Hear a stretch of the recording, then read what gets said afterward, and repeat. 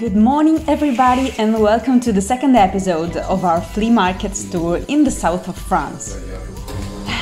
I already miss my Italian cappuccino. Luckily they have good pastries. Anyway, for today we planned to visit 3 different Vide Greniers or garage sales and we are on the road to see the first one. Livello altissimo, eh? Mamma mia che grossa tomata. Questo è il massimo che possiamo sperare per pagare tutto a euro. So hi guys, I'm in good company today. So this is the second day of our stay here in the south of France. Today we are in Marseille, I don't know how to say it in English. And there's the Vide Grenier here and we are very excited. So let's go and see what we can find.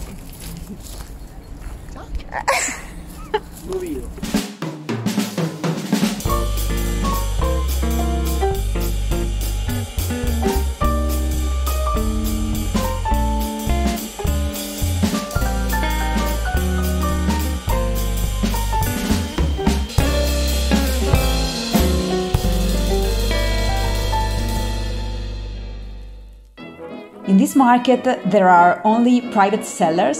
They are selling the things that they don't need anymore and that's why we hope to find some very good deals. Bello, mi piace. Carino, vero? Sì, molto. Quanto? 20, ma trattabile. I spotted these 2 candle holders for 15 euros and I was hoping for a better price.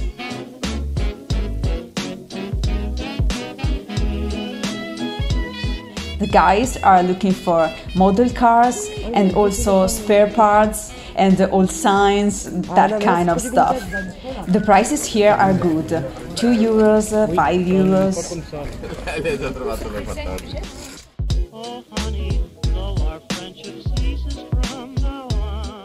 I like that Chinese panel. It is hand painted and it is very elegant. Et comme ça vous en trouverez pas. Sì. È bello anche il cesto. Eh? È bello anche il cesto. Sì. E anche il tavolino dietro, è tutto bello. Anche quello per mano la signora. Ah sì, anche la teiera. Ci La stanno piacerebbe. prendendo loro. Here we have a cute vintage lamp with a brass base, then a strange unidentified object, and a couple of candlesticks. I like them. I am looking for true vintage clothes, but it seems very difficult to find any here, because there are tons of clothes and I surely don't have the time to go through all of them. But at the end of this rack I have found this old blazer and I can tell you that this has got potential. These old weights could be displayed on a shelf, in a kitchen. I think they are very cool. I am looking for a t-shirt to wear tomorrow because yesterday it was so hot and I only have long-sleeved shirts in my luggage.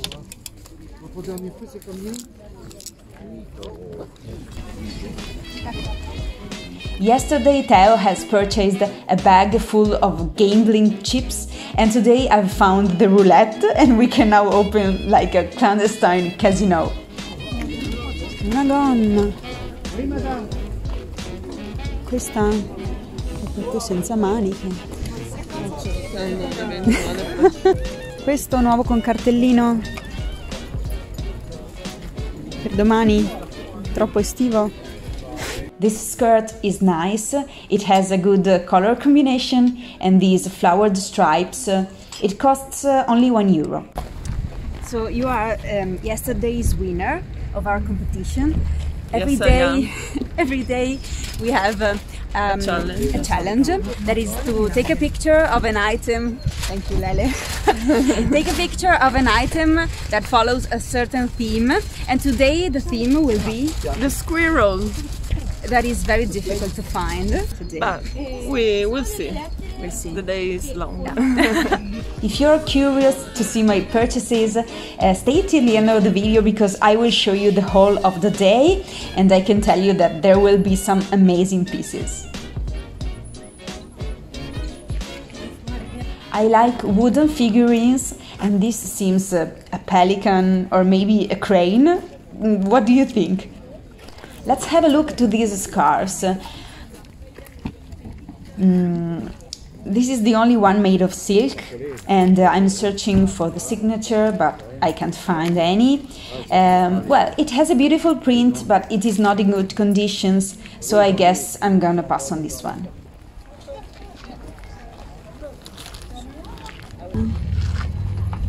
G di cosa? Guess. Gucci. A small print of this 1929 calendar with a cute scene of that period. And what about the cute little elephants? What is it? I spotted this cute vest, and for only 50 cents, this is coming home with us. In the meantime, my husband has found some interesting dishes. Questi? Quelli... Carini? Mi piacciono anche questi. This one comes from Vide, that is a town in the north of France. Gira? Girali tutti? Ce la fai? Bellini. Three plates. Beautiful plates. You've got good eye for dishes, decorated dishes. Ah, no, plates. Or plates. Interesting. Yeah. Very good. Very good. If you are enjoying this market, let me know by giving this video a thumbs up and maybe subscribe to this channel so you won't miss the next episode of our French trip. Qualcuno di questi quadretti che ti piace? No, quello scatolino in legno ti piace? Vediamo. This box is very nice, but I prefer the ones with the floral decorations. Sì, carino ma non eccezionale. This belt is nice, but I don't know, I'm also looking for vintage leather belts. Today I'm wearing vintage belts that I bought yesterday. This is nice, and I could have put it in my bathroom, but I didn't think about it, so I didn't take it. This winter I was looking for a shearling coat just like this, but now it's so hot that I can't even think of trying it on. I spotted a fake Louis Vuitton bag. In every market we find at least a fake Vuitton bag, and there is also a Gucci one. This mirror is very cute. It is made of filigree. It's 20 euros because the owner says it's made of silver, but there's no mark on it, so I'm gonna pass. Come si chiama quella là? Assomiglia a quella scatolina che ho preso l'ultima volta, ti ricordi?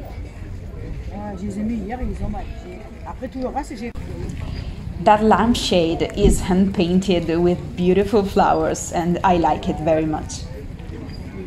This is a nice display for jewelry. The base is made of onyx, but I think the golden part is too golden. I don't know if that makes sense. Somebody has spotted the first squirrel and has sent this picture on WhatsApp. I have to admit that today it is a more difficult challenge. Another cute little mirror, but I was hoping for a more precious bag. This one is made of plastic. Troppo grande. È grande. Ci sarebbe quella teiera. So che è più recente. Quella lì dietro? L'ho vista adesso. Troppo grande la brocca? Sì, direi troppo grande. Porta fiori. Sì, tanti fiori. A bunch of animal figurines. Let me see if there's any squirrel. No, there's not. But in the meantime, somebody has found another furry one.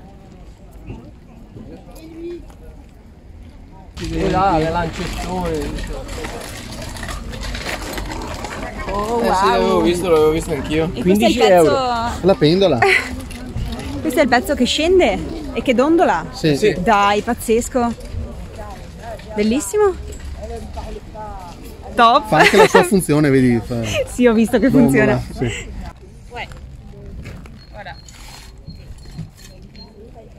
This hand-painted dish is very nice. It comes from Spain. Maybe the color is too dark, I don't know. A bag by Marseille, Paris. made in France. It is made of leather, but the lining inside is faux leather and it is a bit damaged, so I'm gonna pass on this one. And this with fringes is faux leather. A nice shirt by Rodier, made in France, Paris. This is a good old brand. 2 euros for this one. Very nice and peaceful.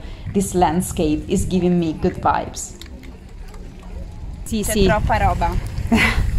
Allora, Ho pazienza. aiutami perché mi casca qualcosa. Questo quadretto che ora non riesco a tirare su. Aspetta che lo inquadriamo così. I santi appoggiati. Lo rovescerò. Sì, aspetta, potremmo, perché dietro c'è la cosa più delicata di tutte. Che è? Ah, li conosco questi piatti qua. Ah, ne Credo, euro. forse. Molto carino. A euro, sono molto contenta. Questa marca qua.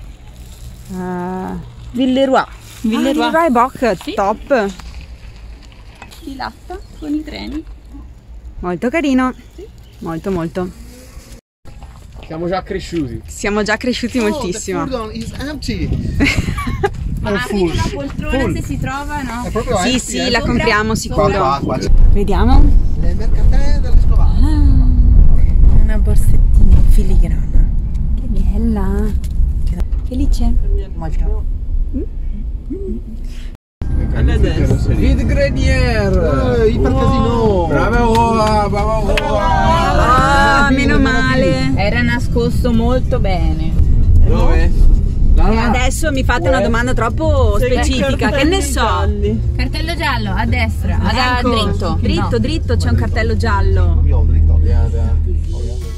This small flea market is on the rooftop of a supermarket.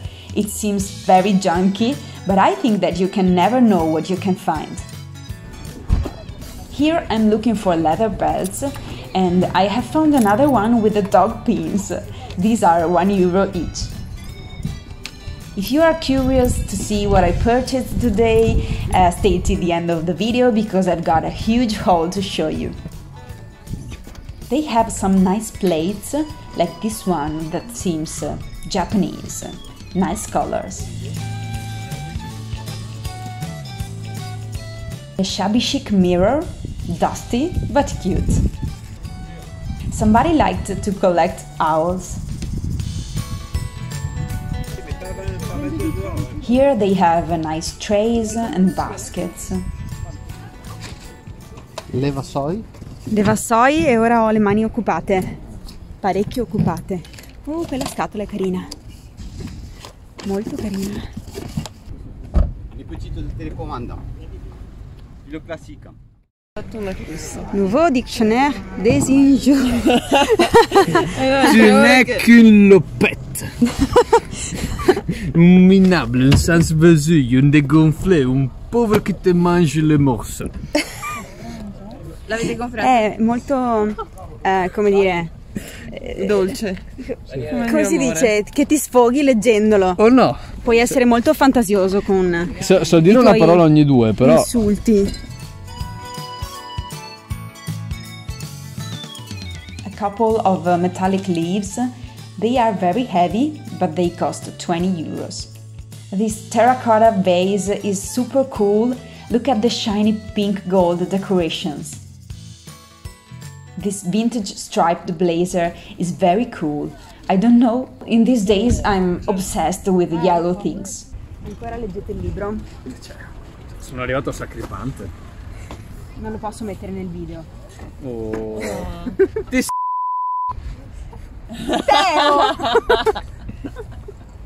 Eccolo! Mi dà l'idea Che ci bello! sia bisogno. Vedere. Super. Le scinquine da Redamonte. Da lavare un pochetto. Un po'. Ormai Ecco, è vide. marrone. Tira l'aria. Esatto. Ciao, Molto uomo. carino, molto carino.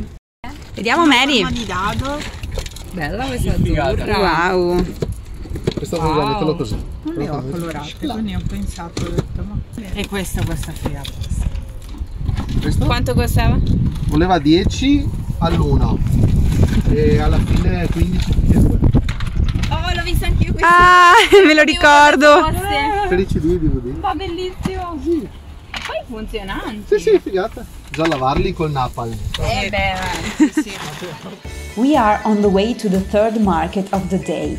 I think that this will be on a higher level compared to the other two that we visited today, and it is in a beautiful location close to the beach of Marseille. L'abbiamo trovato? Vado pure male perché qui non è più la tua strada. È lui. Questo qua? Sì. Tappeto con le farfalle. Quanto è grande? Tutta la via, sì, è questo. È questo per forza, dai. Via, parcheggia sto furgone. Truve. Ale, c'era un tappeto con le farfalle. Non ho capito, puoi ridire?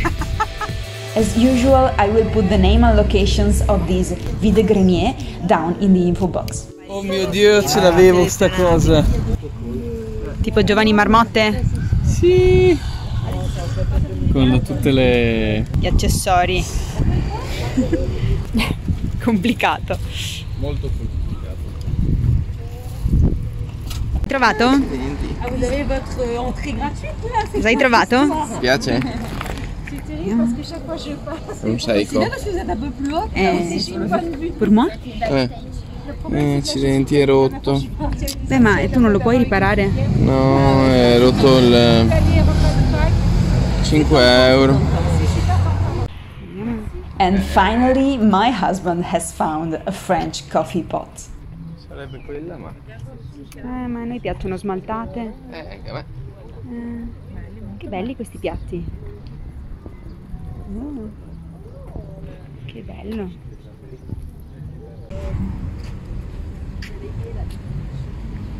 Here there is a selection of vintage clothes.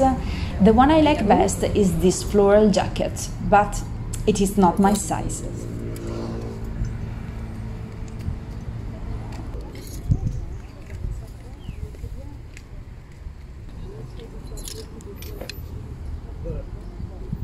There is also this blue women's suit that reminds me of Chanel. It's very nice.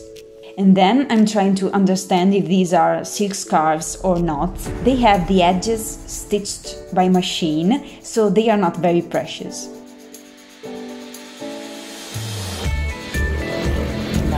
Amore, ho trovato 10 euro. Hai trovato 10 euro? La a 10 euro. Ah, 10 Io la euro. prenderei perché a casa nostra chiedono 50. Ma che cosa? La.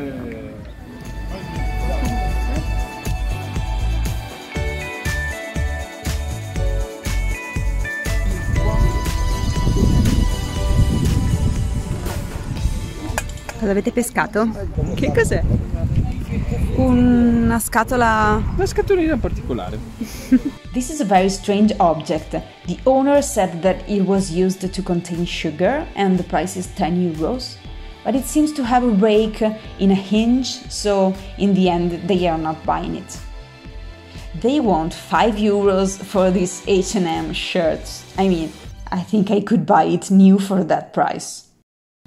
Carissimo specchio. Non ci si vede, non ci siamo. Scusi, sì, ci siamo. I just saw that a coffee pot is passing by.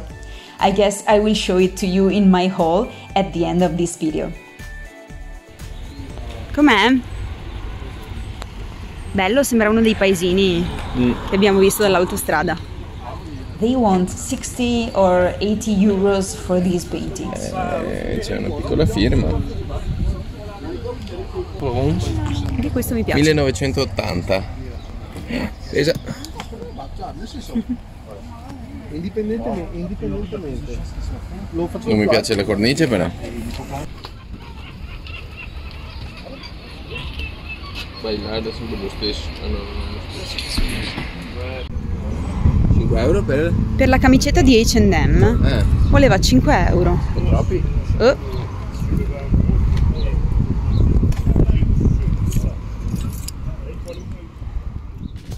I keep finding items with these pretty drawings of country girls. I just made a research and found that these illustrations are from the series of Sarah Kay or Holly Hobby, and these are just reproductions, but I must say that they are super cute.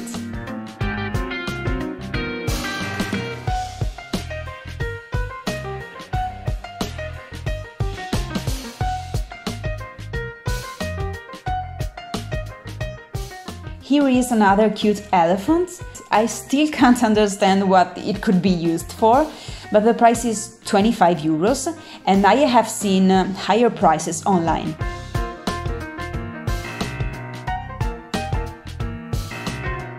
My husband loves this small extendable table.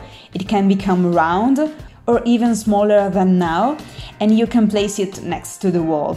That's interesting.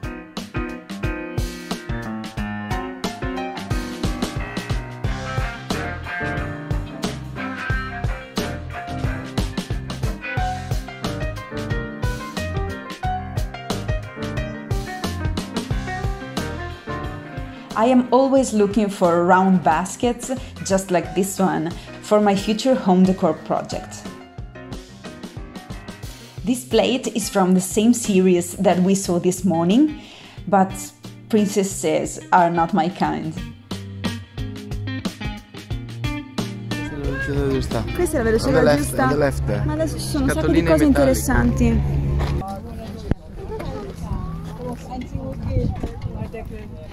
Molto carino. Sembra cinese.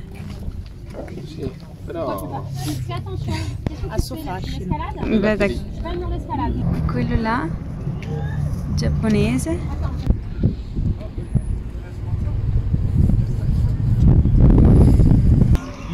Un altro elefante. Insomma, uno spettacolo è alto così. Okay, we have found somebody who can tell me the provenance and use of these ceramic elephants. In the meantime, let's dig in the boxes. That is lately our favorite sport. Everything for 1 euro, 2 euros or 3 euros, and you never know what you can find.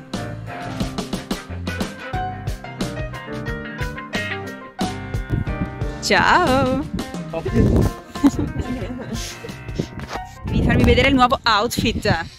Già, una giacchettina di velluto. Un giacchettino di velluto, mi piace perché è bella colorata. Approvatissima! Super! It's lunchtime and we are super hungry. This is a bakery and pastry shop. After lunch, we are going to see the last part of the market.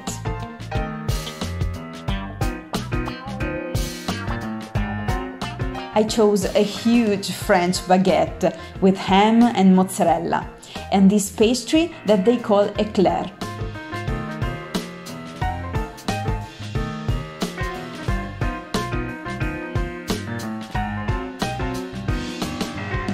Sì, mi piace la foglia.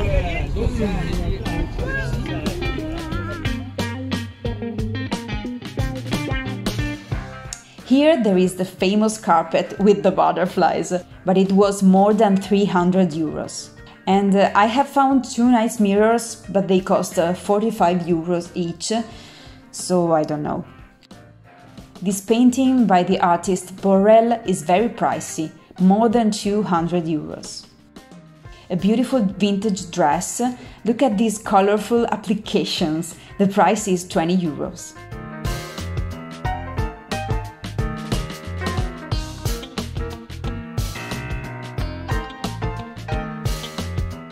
This part of the market seems more expensive, but also the level seems higher. We totally fell in love with this clothes hanger. Isn't it lovely? The owner says that it has 100 years and it is a Liberty style. The price is 90 euros. Allora fammi vedere i tuoi acquisti di oggi. Intanto Questi di livello. la palla al piede. Ho dovuto vendere la mia libertà, ma ce l'abbiamo adesso. È un portabottiglie. Bello. E poi in realtà c'è tutto quanto per la donna. Tara! Très joli! Lele, ho visto comparire un oggetto interessante. Sì, abbiamo acquistato questo bellissimo sgabello dell'800.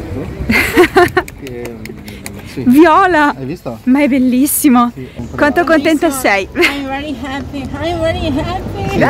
Era del Vaticano prima di all'anno. Papa Benedetto III. Andiamo a vedere il mare.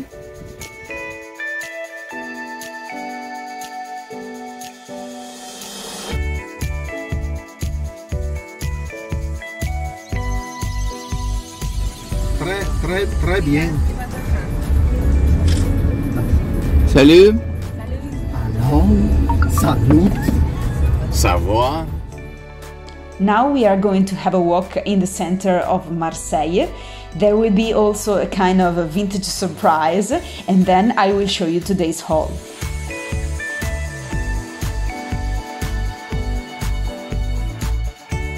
So we are in the old town. This quarter is called Les Paniers, and there are small cafes and pedestrian streets with typical shops. We have found this Marseille soap shop. We could smell the perfume from outside, and I love all these soap bars with different colors and scents. The Marseille soap is famous all around the world, and maybe we could bring home some souvenirs for our families.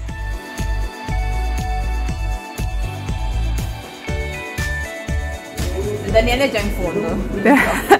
Abbiamo trovato un altro negozio vintage. Ma questa tua ricerca smodata di caffettiere? Vedi 25. E non è doppia. Guarda che bellezza questo mobiletto qua. Però questo non te lo vendono. No, vero?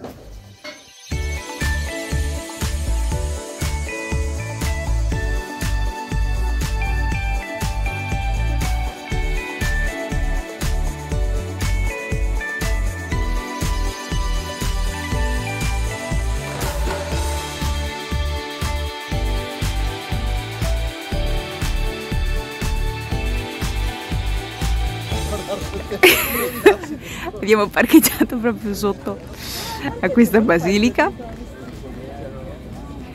e c'è un panorama mozzafiato.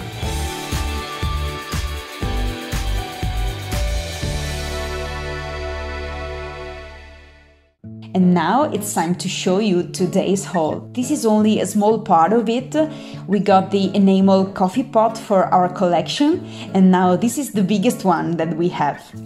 The beautiful shabby chic tray shows some signs of use, but I got it for €5 and I think it will be useful for our future flower power party. And then the lovely vintage tin trays.